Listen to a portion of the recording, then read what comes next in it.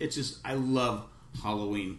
And one of the specials I loved most of all growing up was It's a Great Pumpkin, Charlie Brown. I love that special, probably my favorite one.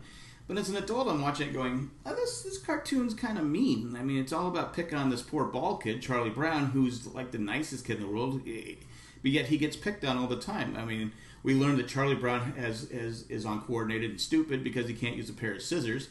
You know, instead of cutting 2 holes in his costume, he cuts 100. Why? Because he's bald. He can't use a pair of scissors.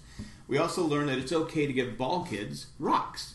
Yeah, it's okay. He goes up to the doors and instead of getting candy like everybody else, he gets rocks. Not the smelly kid that doesn't take a bath. Not Lucy, the biggest bully in the world. No.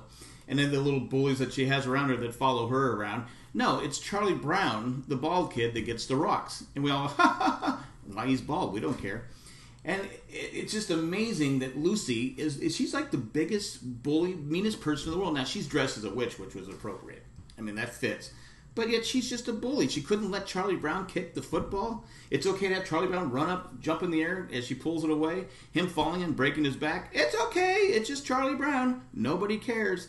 And the worst part is Lucy is Charlie Brown's psychiatrist. She's extorting money at him. She goes to help Charlie Brown's problems. She's the problem. She's the one that's causing all his anger and his stress. And the reason he needs a psychologist is because of her.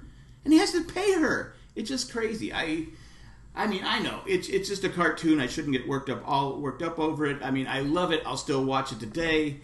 But I think what should show us is that bald people are human. Bald people have a heart. Bald people aren't. We should accept everybody, even Charlie Brown. That's all I got. Thanks for listening.